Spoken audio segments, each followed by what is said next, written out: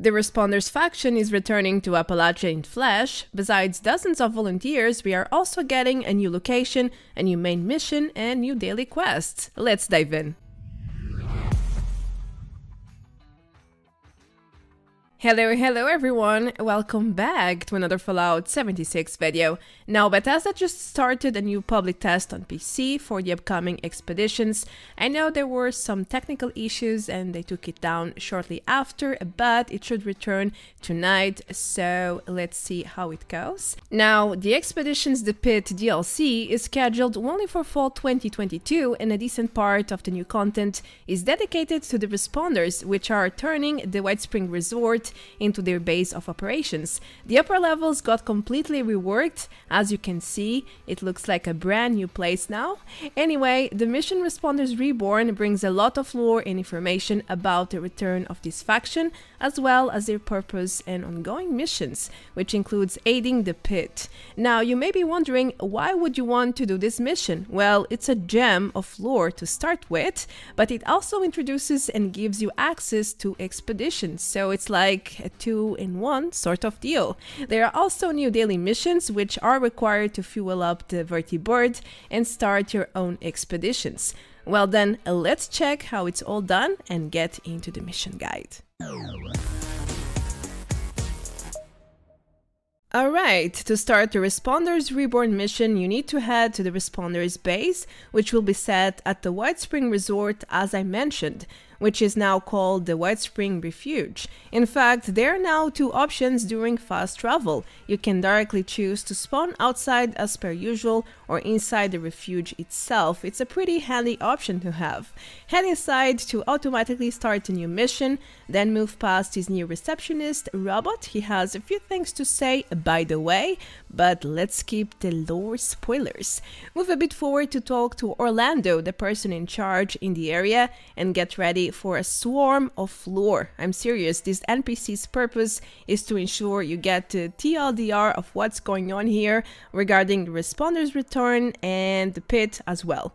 I'm only showing you the player dialogue options to avoid major spoilers, but as you can probably imagine from the footage, Orlando is that guy you must talk to if you love story and lore stuff. Anyway, to progress the mission, make sure to select all the first dialogue options until the next objectives show up. And yes, I know it looks scary at first. One mission suddenly multiplies into 4 missions, but that's because to complete the main mission, you need to first complete 3 daily missions. Thus, the 4-item list in total. Don't worry though, they are all pretty simple and quick to do. Well, for the most part, I must say. The order you complete the dailies do not matter, by the way. I started from right to left, so first I talked to Sophie to do her mutual aid daily. She seems to be responsible for managing raw resources for the responders. Now, in order to complete this daily mission, you need to deliver 50 units of a required material she requests. In my first attempt, she requested 50 wood, then later on the second request, she asked me for 50 steel. So I can imagine the list of potential requests is long, judging on how many materials we have in 76. Anyway, for my main mission, I went for wood. You can simply retrieve the requested material from your stash if you have it, or get it from the world. It's pretty simple. Don't forget to equip the Wood Chunker perk under luck to gather extra wood if you are going to play Lumberjack Man. Remember to play efficiently at all times. Then head to your favorite wood depot. Mine is right here at the Sylvie and Sons logging camp. You can gather hundreds of wood at once. I didn't even loot the entire place and ended up with 300 wood in a matter of seconds. Just watch out for the creatures there. And that's it. Now go back to Sylvie, tell her you have what she requested, and complete your daily mission. Don't expect any fancy rewards though. After all, the new Responder daily purpose is to enable a way to obtain the Ultracite Battery Cells or Ultracell Charge. Some dailies give 25 and others 50, but it's always 2 dailies with 25 and 1 with 50 per day. Yep, only 3 responder dailies will spawn per day according to Bethesda. Also, the limit for Ultracell Charge is only 100, which means you can't really farm it over time without consuming it first. Lastly, you can check how much Ultracell Charge you have at any point by going to our Pip-Boy and then accessing the collectibles tab as shown here, so it's very simple. Moving forward, I want to talk to Esme to solve Recipe for Success, a very tricky one to tackle, I might add. It's a small cooking challenge. After receiving instructions from Esme, you need to put on the chef's outfit on the nearby counter. Then it's time to stir the stew using the ladle. Move to the left if the NPC blocks your interaction. And after this, it's time to head to the storage rooms. The first one is right behind the kitchen, and it's where you usually find all or most ingredients, right on the shelves, counters, and furniture, as shown in the footage. They can spawn anywhere, so make sure to check it truly. Now here's the tricky part. There's a second storage room towards the left side, which I totally missed the first time, thus failing my cooking challenge. But that's alright, because I got to learn something with it. Actually, it's better if you fail, to be honest. It saves you a lot of time, because it doesn't seem to matter. My first attempt was a misery. I couldn't even retrieve the 3 ingredients. I know it's sad. So Esme gave me a burnt stew to be delivered. Yeah, it's the wasteland. Food is scarce, so you gotta eat what you get, right? I decided to give this lovely stew with a taste of coal to the Raiders representative, and to my surprise, he took it. I mean, he first complained about it. He even asked me if I think they eat garbage at the crater. Well, yeah, maybe I do.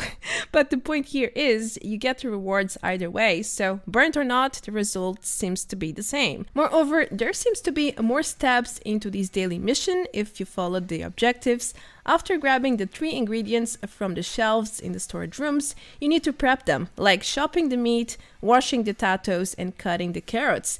Then you need to add salt and pepper to finalize the stew, just to let you know. Also, all the objective marks here are triggered by proximity, so if you are not close enough to them, the marks will not show, which creates this challenge into some sorting of guessing or luck game, because you have to find them. There's no indicator to help you here.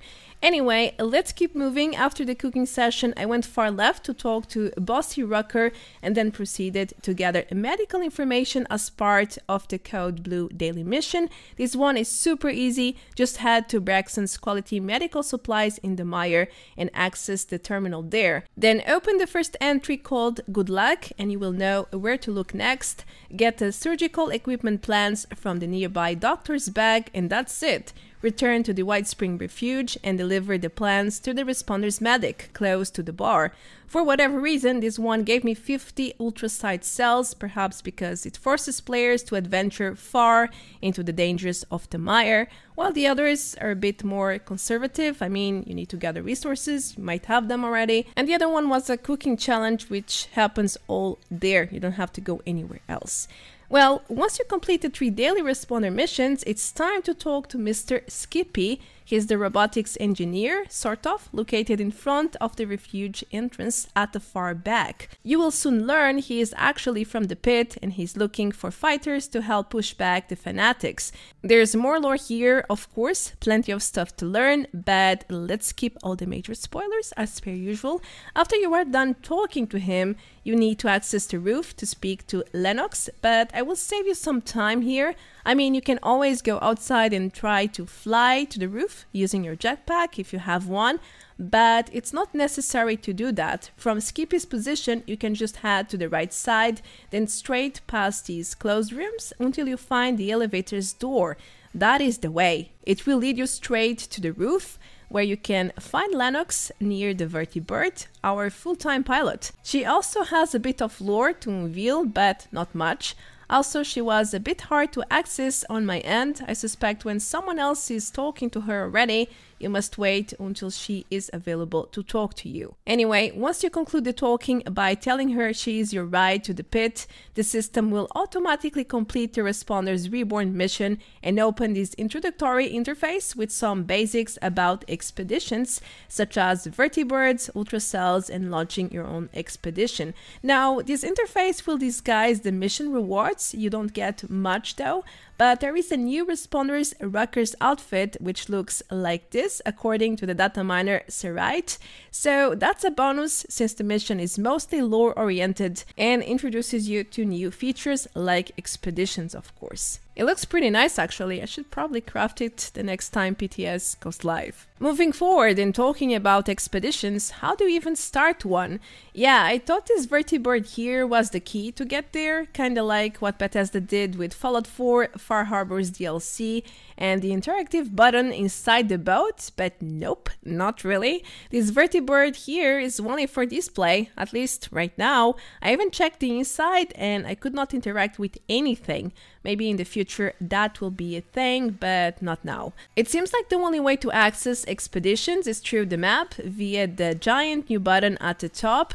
Once you click it, a new interface will pop up with some useful information, such as the available Responders Dailies and the amount of Ultracells they give. You can also check how much Ultracite Battery Cells you currently have. This menu is also the place you want to go if you want to start your own expedition or resume one if you have already started and paused it. It's a pretty condensed but handy menu, I would say. Lastly, I have one last thing to mention here. After completing the Responders Reborn, the 3 dailies and 1 expedition, I noticed some new missions inside the refuge, one called A Refugee's Guide and another misc mission about a thirsty refugee. Sadly, I couldn't test them since the servers went down shortly after, but there seems to be a bit more into the responders' requests and new content.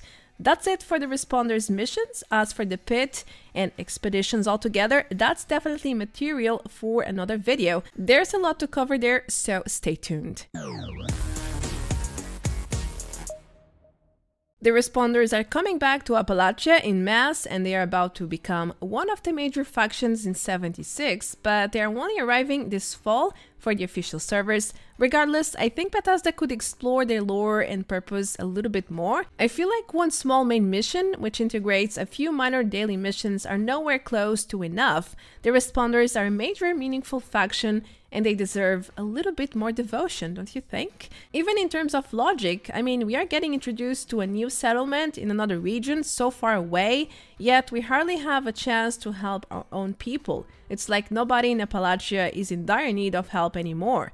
Also, these dailies will become really tedious over time. Perhaps 3 dailies to start one expedition are a bit too ambitious. I know they are relatively quick to do, but still about 5 minutes each equals 15 minutes every day to get Ultracells. I'm not sure players will enjoy such repeating meaningless missions, but hey, there's still hope things will change and improve until this fall. Lastly, the Whitespring Refuge is a major rework of the resort. They really worked hard to make it look like a proper responders settlement, but there's still one thing I don't understand. Why the Whitespring exactly? Why not the Morgantown Airport, for example? It would make more sense. There's plenty of space for vertibirds there, and it used to be a responders outpost before. I really think Bethesda just wanted to give a new purpose to this central location, and they saw a good opportunity here, so they went with it. I don't think it's a terrible idea, don't get me wrong, I just think it doesn't make much sense, especially with Modus a few meters away. Yeah, the more you think about it, the more strange it starts to look, I think. Anyway, that's everything for this one. Let me know what you think in the comments below. Are you excited about the responders comeback? Do you feel like the missions are a bit underwhelming, or are they good enough for you? Well, it's time for me to go. I am Marta Branco. Thank you so much for watching, and a special thanks to all my supporters. Feel free to leave a like and subscribe if you haven't yet to help the channel. And that's it. I will see you all in the next video. Until then, take care. Adios. Bye bye.